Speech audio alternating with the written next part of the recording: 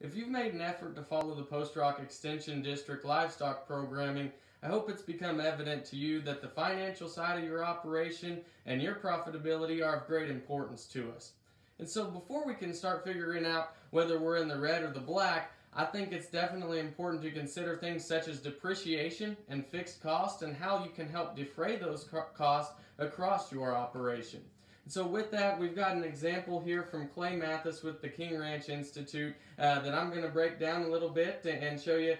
We're just going to use simple math. The average cow size herd of 100 cows, you can see our fixed costs will be $30,000 and our variable will be $50,000 for this example.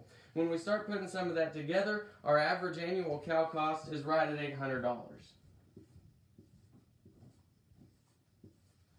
And so I think it's common for producers to say, well, we can't afford to keep an extra replacement heifer or two, or we can't afford to fill the trailer with a couple extra bred cows because our expenses will just shoot through the roof. And while it is true, and I think it's smart to consider exactly what your optimum number or cow herd size should be, I do want to show you that just by adding one extra cow in this example, what we can do to actually boost profitability in this operation.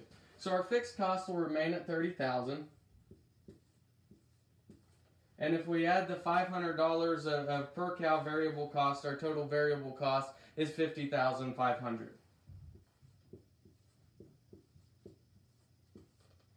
When we put those two together and actually divide everything by our new cow herd size of 101 females, it comes out below $800 at $797.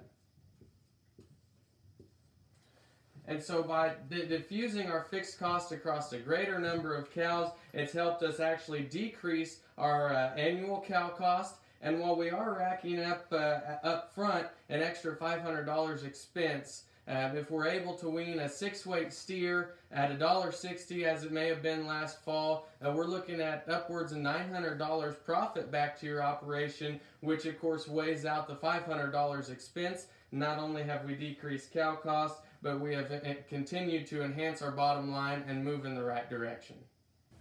Now, I know firsthand that it's not very fun to sit back and think and talk about what every expense adds up to be, and I know it can be a challenge oftentimes, especially when we start to consider things such as depreciation.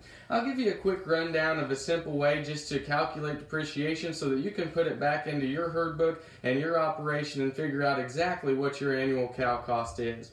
In this instance, we're going to buy a new feed wagon or a bale bed pickup at $30,000.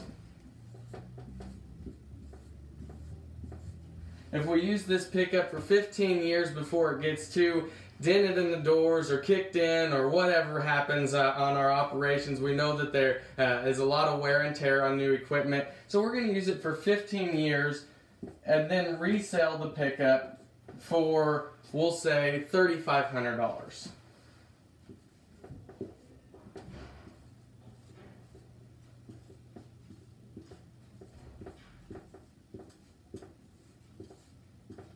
And figuring depreciation, then we'd subtract the resale value or the salvage value from our upfront cost, giving us $26,500 as the total depreciation.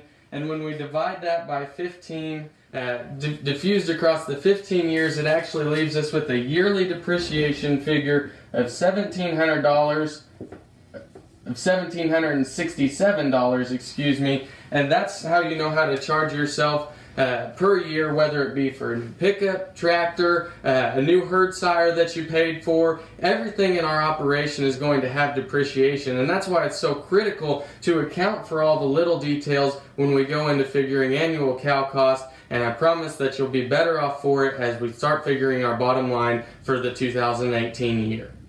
For more information, I'd encourage everybody to take a look at our agmanager.info website. There's everything on there from leasing surveys to rental rates and everything in between. If you need help navigating the website, you see my contact information is on the screen, and I'd encourage you at any time to give me a call or drop me an email, or better yet, swing into the office and bounce some ideas off me, and we'll see if we can't get to a place where we're both comfortable figuring up your bottom line. I would also encourage everybody to swing by our website. That's postrock.ksu.edu. Stay in line with upcoming livestock programs, and of course, just holler if you have any questions.